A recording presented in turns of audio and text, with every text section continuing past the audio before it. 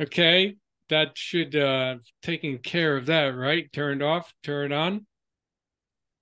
And Don, if you help us out here with your power words used in headlines for advertising. Okay, here we go. Okay, everybody see that? Yes. Okay. Now, when we use power words, we should use them as the headline at the tip of our content marketing spear. And you want to use them selectively so you catch people's attention because you only have about 7 seconds when somebody scans your headline to get their interest. Okay. You don't have to be obnoxious. All you have to do is focus on communicating directly and clearly with the person that's reading your ad. If you include more power words in your subheaders, you'll satisfy those who'd rather just scan than read the entire article and thus be engaged and otherwise lost. And that's the beauty of power words. Just a bit of tweaking can help make your content significantly more compelling. Audiences are more likely to trust the word of another consumer with a testimonial or endorsement.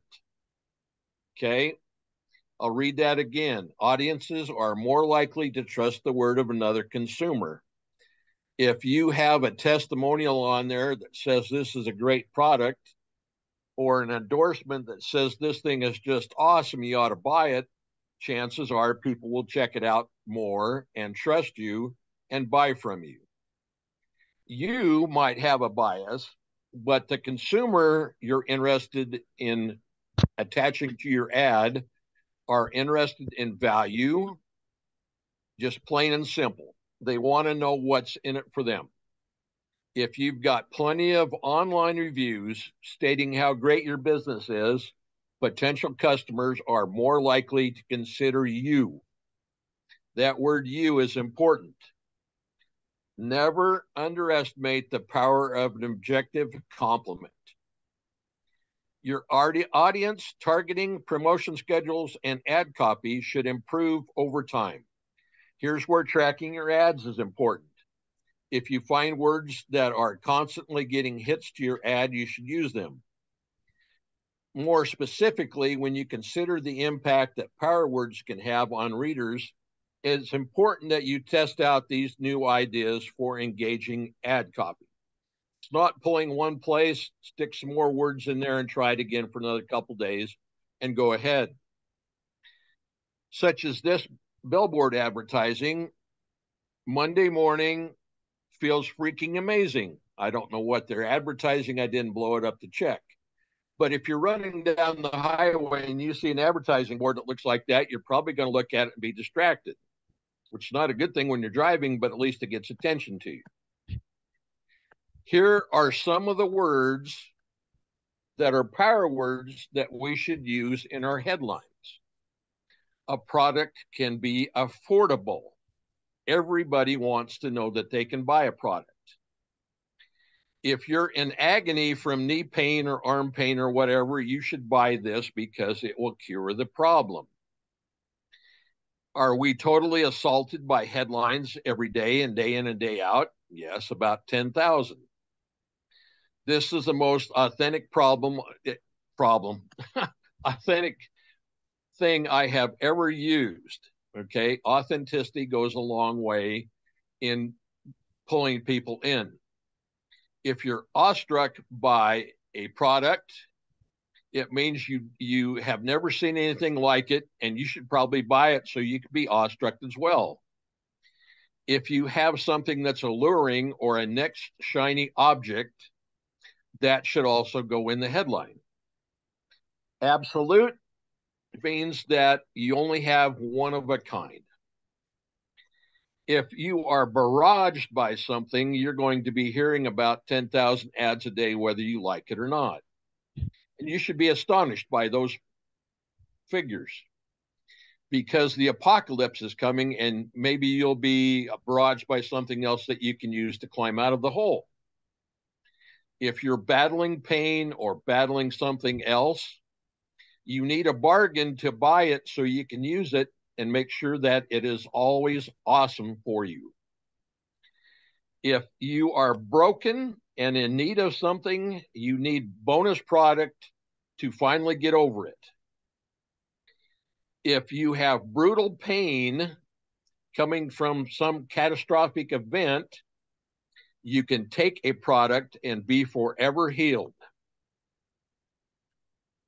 If you use caution in buying things and only buy things that are elite and proven to you, you can make sure that they are genuine. If you see a charming individual, make sure that they are not in an emergency so they don't get greedy on you. If you have a crazy person trying to sell you something, they're probably emerging from an immediately life-saving or life-enduring caution-induced event. If you find yourself in dangerous waters, don't flap around like you're frenzied because that will instantly attract sharks.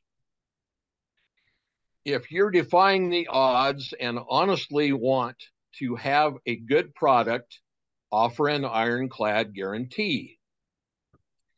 If you have something that's explosive, make sure that there's enough pieces left to make it legitimate and afford power buy to those people that want to buy it. Don't show hatred to anybody, but offer them something new and reliable. If you offer a product that is has insanity attached to it, make sure that you're talking as an official and are reliable. If you have something that is sold by a lunatic, make sure he doesn't have a secret ingredient there that offers you a solution. If you are menacing, make sure you have a security guard out there to supercharge your information. If you find something poisonous, make sure that you don't become a spectacle and you have unlimited capability. If you sabotage something by treachery, you are going to pay a price. All those are power words that you can link together. This is just a very small portion of all the power words out there. There is even a power word generator out there that offers a 30-day money-back guarantee if you want to subscribe to it. I don't know how much it was, but it's offered by SEMrush. If you just go out and search Google for power words, you can probably find 40 or 50 places where you can just copy and paste them and go forth and do your ads that way. And the reason that power words work is because they tend to play on our emotions, are related to our fears, encourage us, generate anger, lust, greed, safety, and anything that is taboo. In marketing, curiosity is what gets people to search for your business on Google or another search engine and also persuades them to click your links or consider your products. If you're not using that many power words, try substituting them in your headlines and always test them. Curiosity power words include such things as jaw-dropping. We have a trade secret, and we're offering you a sneak peek. And that's to elicit curiosity from readers to make them click on your link. Encouragement in power words are things that include such things as life-changing, mind-blowing, unbelievable, and eye-opening as part of your advertising campaign. Power words are used by smart marketers and copywriters to trigger a psychological or emotional response. The idea of having to wait for something makes it more exciting. It's where Amazon comes in with its 2 day shipping. You don't have to wait that long. The agony of wait time mixed in with our innate need to belong or fear of missing out has to be part of something that has launched many products into total success. A customer's first impression is often the only impression you get. Make it a strong one. Now, here we have advertising billboards. This is a twofer or a threefer, depending on how you look at it. Okay. The draw here is Coca-Cola. There is a thermometer here, and that translates to reasons for stopping and having a refreshment. Over here in this little corner is McDonald's arch. So there you have a twofer. If you're seeing a Burger King ad, it might be Pepsi and a Whopper, or the Burger King colors, whichever way you want to do it. There are many ways to do this. This is just a way to get headlines with few words. If you use power words there, you get your meaning across. If you're a Lowe's person or a Home Depot person, I'm sure you have unfinished projects around your house. They left this unfinished. The logo's down here. You instantly connect one to the other. I've seen a lot of these lately. We have an air conditioning unit here in Boise, which is the capital of Idaho, and it's called Home Heating and Electric, and they use this a lot. Your wife is hot. Better get your AC fixed. And then the business is down here with a number to call. And most of the time, they have the little QR code down here. So we're driving down the road trying to finagle your phone to get the QR code. You're driving off the road. This one, of course, is Chick-fil-A. Okay. And their big draw is chicken. So they don't have a cow, have chicken, right? I like their little cow ads. I really don't like Chick-fil-A, but I like their advertising style. And last of all, you have to have impact in your headlines. Here's a man getting punched, and it says, according to Webster, the single instantaneous striking of a body in motion against another body. According to Young and Rubicam, the people that put the advertising up there, the quality of an advertisement which strikes suddenly against the reader's indifference and enlivens his mind and to receive a sales message. And then they have their advertising link down below. So if you don't have impact, change up your power words and see with testing where you can go. And that's what I have today. And I will share this link in the chat. And I'm sure everybody has the link, if I can get it copied, because I think I copied it right and allowed everybody with a link to share. We can go forward with it. They'll also be able to edit that. Yes.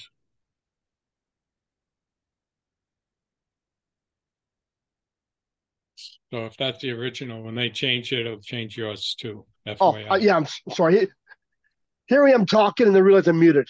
So in that case, then I would actually recommend share it as a viewer only, and then those of us will click on it, create a copy, and then be able to edit it ourselves. Okay. Yeah. Sounds like a good plan. And you don't need to change the link. All you need to do is just go in and just change the type of sharing. You just choose view. I think it's an option to choose viewer. Okay.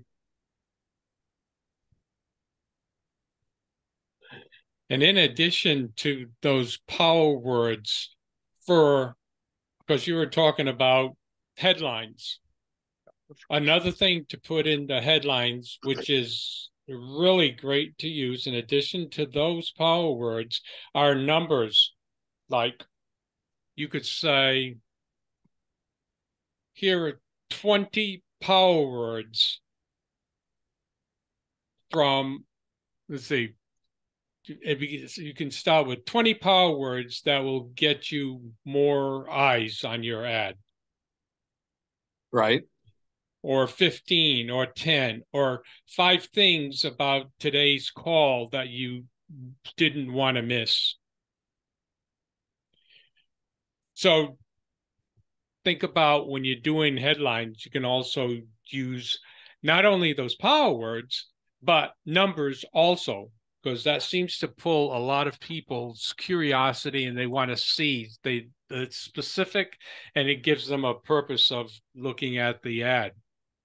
So you can put an And ad don't in make front of them those power even words, numbers, make them odd looking numbers. like 5 or 7. Right. Mm-hmm. Same thing when we're doing our pages too, and you're doing the bullet points, like Rory says, do odd numbers like 3, 5, 7, 9 when you're doing bullet points on your blog pages. FYI. Yep. Sounds good to me. Me too. Awesome. That was great. Don, you're still sharing. Did you know that? Yep. Okay. So if I go down here, people with the link, Did you want to stop sharing? just do it viewer.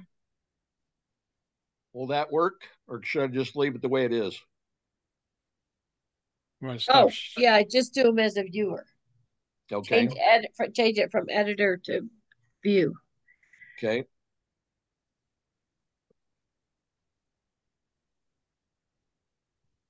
Yeah, we're just looking at your Skype right now. Right. And thank you, Don. That was awesome. You're welcome.